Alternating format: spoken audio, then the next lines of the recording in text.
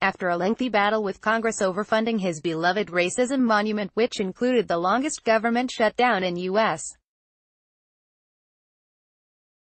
history, Donald Trump finally followed through on his authoritarian threats and declared a national emergency. While the term emergency sounds dire, all it really means is that Trump has given himself special powers to act without congressional approval. Lots of other presidents have declared emergencies, often to impose sanctions on foreign powers. It's a tactic that Trump himself once derided because there really is a tweet for everything. From November 2014 at Real Donald Trump picked out twitter.com/WH2I8PLV9I Adam Mintzer February 14, 2019 By declaring a national emergency, it allows Trump to save face after losing a very public fight over something he's been touting as the basis of his entire presidency since his early campaign days. Now he can sign spending bills that don't include money for the wall, avoiding another government shutdown, because Nancy Pelosi has made it 100% clear that racist wall money isn't going to be included on anything that comes to his desk. Thursday afternoon, Sarah Huckabee Sanders let us all know that this announcement was coming, choosing to do so ever so professionally, via what appeared to be a Notes app memo. No greater sign of what a shit show this administration is than declaring a national emergency on the Notes app. https://t.co/mf by HG9R4C, Jess Dweck, at Thedwick, February 14, 2019 She couldn't even be bothered to remove the sloppy mark she left when cropping the photo. Trump's official announcement, which took the form of a Rose Garden press conference, was, well, it was something. He rambled. He attacked reporters. He invited a group of angel moms, holding photos of their loved ones who had been murdered. At one point, he also started talking about trade deals with China.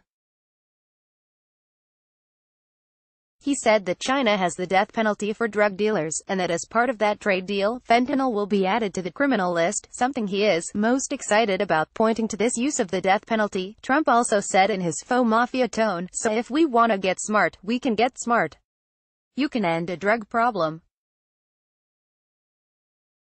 You can end it a lot faster than you think," as sometimes happens when left to ramble for too long. Trump also started saying things that contradicted the very thing he was there to say in the first place.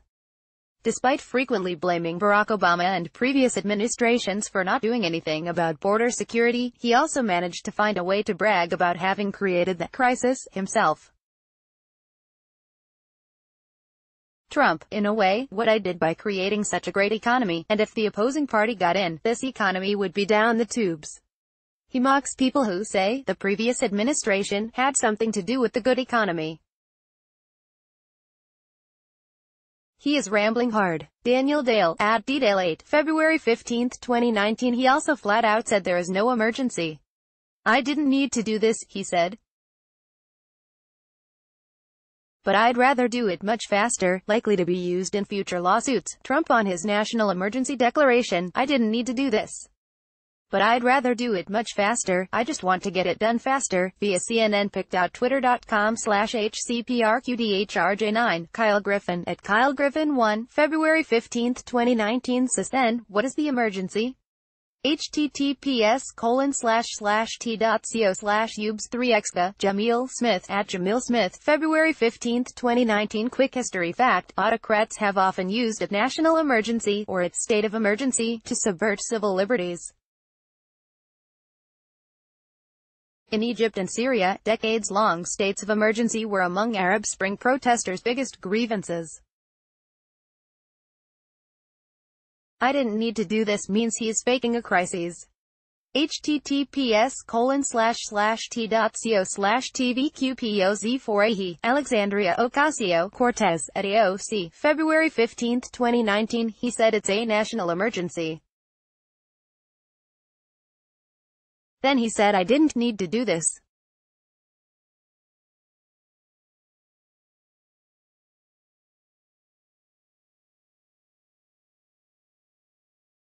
In a bizarre sing-songy voice, he rattled off the expected steps for the case, going through the Ninth Circuit and the Supreme Court. Warning: video may cause brain bleeding.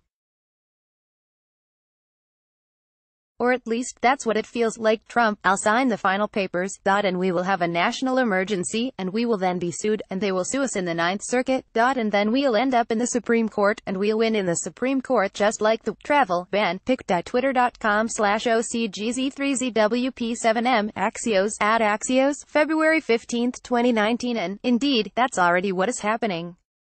Joaquin Castro texts, and I aren't going to let the president declare a fake national emergency without a fight. https://t.co/iplcvvsm6u, Alexandria Ocasio-Cortez, @AOC, February 15, 2019. Meanwhile, it's hard not to think about all the actual emergencies Trump could be addressing instead of this nonsense. Gun violence is an emergency. Climate change is an emergency. Our country's opioid epidemic is an emergency.